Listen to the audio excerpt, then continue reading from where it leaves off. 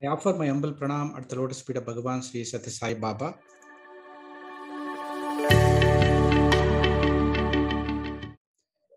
In this lecture, I'm going to write a program in Python to blink LED using CISCO packet tracer.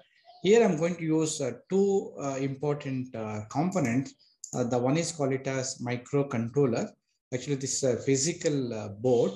Okay, I'm not using this physical board. I'm going to use virtual app called CISCO packet tracer. In CISCO packet tracer, we can able to find this one. This calls a microcontrol unit, the packet tracer. This is our physical board. Therefore, here I'm going to use one more component called LED, that's light emitting diode. It has two terminals. The one is called it as anode. The another terminal is called a cathode. So anode is somewhat longer compared to cathode. In that way, we can able to differentiate. Okay, the longer one is anode. The shorter one is called cathode. Therefore, if you want to make LED on, the anode potential must be greater than cathode potential. Therefore, because of two terminal, we can have four combination like low, low, low, high, high, low, high, high. Means in other way, 0, 0, 0, 1, 1, 0, and 1, 1. Therefore, here if you want to make LED on, the anode must be high and cathode must be low. Then only LED is on. For remaining combination, the LED is off. Before I'm going to implement this particular thing by using CISCO packet tracer, the language used is Python. Now just we can I'm going to launch that particular tool. Now this is a CISCO packet tracer. Here I'm going to use one is called say components, just components here. Here we have two important components, means microcontrol unit and a single board computer. I'm going to use microcontrol unit. If you want, you can enlarge by using this. Okay. Then I need one more component called actuators. Under actuators, we have LED. Say LED. You know, it has two terminal, anode and cathode. By default, cathode is connected to ground. Just we have to connect anode only. Just put two connections. Then select IoT custom cable. Click on this. Here we can find 6 digital pins and 4 analog pins. Here I'm going to use digital pins. Let it be D1. I'm going to select D1 and then click on this LED. Then click on D0. Okay, now the connection is completed. Okay, the connection is completed. That is D1 is connected to D0 of LED. That is nothing but D0 is nothing but anode here. Therefore, if you want to make this LED on, anode must be high. Means you have to make D1 equal to high. If D1 is high, LED is on. D1 is low, LED is off. Therefore, now you have to write a program. Therefore, I have to go for this board, microcontrol board. Just click on this. Then go to programming. Then new. Under that, give the project name called let it be blink. You can give any name as you like. Okay, blink. Here we can able to write program under different environment. I'm going to use Python. Just create. Okay. Now we have this window. I'm going to write a program using this. Okay. Now click on this. Now I'm going to zoom it. Okay, now I'm going to write a program in using Python language. Therefore, you have to import some important library. That is one is called that is from GPIO. GPIO stands for General Purpose Input Output. Import everything from that. Okay, if you want to configure or if you want to control some our devices, we need this library. Then from time, because we have to generate delay, time, import everything from that library. Then afterwards, we know that the pin number 1, the digital pin number 1 from microcontroller is connected to LED. Therefore, first we have to configure. Means we can able to use pin number 1 as input, or we can able to use pin number 1 as output depending upon your requirement. In this case, we know LED is connected to pin number 1. We know that LED is a example for output device. Therefore, we have to configure pin number 1 as output. Therefore, there will be a function called pin mode. Okay, I have to spell properly. Pin mode. M is uppercase. Then here we have to pass two important parameters. The one is pin number. In this case, we are using pin number 1.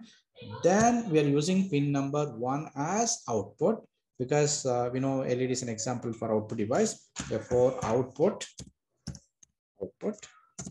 Then this job is completed. Because now we can able to use pin number 1 as input or pin number 1 as output. But in this example, we have connected LED at pin number 1. Therefore, this configuration is very, very important. Then you have to write actual program, means you have to make LED on for 1 second. Then we have to make LED off for 1 second. Now, therefore, I need some loop. I want to create one infinite loop. Okay, infinite loop, that is while, then true, followed by colon. It's a syntax for this. Then once if we press enter, automatically it's going to set the cursor at appropriate position, proper indentation. Here, no need to write any open flower bracket or closing flower bracket. Okay, now I have to write the program. I want to make LED on. How to make LED on? We have to make digital pin 1 as high. Okay, that's why now here I'm writing function called digital write. Digital write. It's a function. Here I'm going to pass two parameters. One is pin number. I have to make pin number 1 as high. High. By this time LED is on. Then make it on for 1 second. Then there'll be another function. Function is nothing but a program, subprogram. Okay, it's going to perform specific task. I'm passing on parameter like 1000. This 1000 millisecond is nothing but 1 second. Now, once if you execute this two function, it makes LED on for 1 second. Then repeat same thing. Copy this, paste. Now here, make LED off for 1 second. Make LED off for 1 second. Now this is a program. Okay, while true means always true. While true means it's keep on executing this for function infinitely. Okay, make LED on for 1 second. Make LED off for 1 second. Keep on doing same job infinitely. Therefore, now it's just you can see here. I'm going to execute this program. Okay. Now see, I will run this program. Just run. Okay, run. It's keep executing.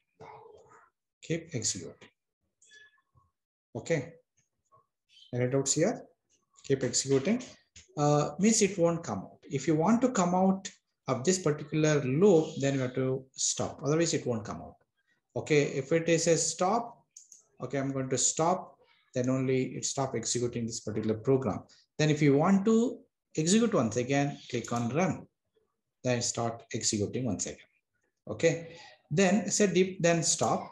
If you want, we can change the delay here. Okay, 100 millisecond. Here 100 millisecond. Then once again run, and we can see it becomes faster. If we, depending upon requirement, we can able to modify the delay. Here delay is 100 millisecond. Here 100 millisecond, 100 millisecond on, and 100 millisecond off. Let's keep on doing same thing infinitely. It won't come out simply. If you want to come out, you have to stop. Okay. Now I'm going to explain how to make it finite. Okay, how to make it finite. Finite means suppose I'm going to ask you to execute only 10 times or 5 times or 1,000 times. Then we have to somebody has to be there to control the loop. Okay, somebody has to be there to control the loop. Therefore, we need some variable for that. Suppose here I'm going to include one more variable like I equal to 0. It's the initial value. Then next here, I less than 5. Just I want to blink LED 5 times. Now make LED on for let be 1 second. Then make LED off for 1 second. 1000 millisecond equal to 1 second. Then here I want to check the status of I. Therefore, there'll be a print function, print the value of I. Then Then update the value of I equal to I plus 1. So what's the initial value? 0, 0 plus 1, 1. Okay, 0 plus 1, 1. Then I becomes 1. Okay, then go back 1 less than 5, true. Then make it on for 1 second, make it off for 1 second, print that value, and 2 to becomes, means I becomes 2, 2 less than 5, true, it enters into the loop. Then finally 3, 4, 5, 5 less than 5 false, then it comes out of the loop. Okay, and we can see here. Okay, now just I'm going to run this. See, start blinking. Here 0, 1, 2, 3, 4, 0 to 4. There is nothing but 5. Okay, now this is the way of creating the finite loop. Therefore, I think I understood. So how to create a finite loop and how to create infinite loop. This is an example for what? Finite loop. Therefore, if you want to control the loop, we need some variable here. I'm going to use I variable. It's going to control the loop. Initial value of I is 0, 0 less than 5, true. It enters into the loop. It's going to run once, then update, then go back, check the condition, true, enter into the loop and do this job, update the variable, go back, check, true means enter into the loop and skip on performing this job. Okay, thanks for watching. Okay, if you have any doubts, we can put it in a comment section. Thank you.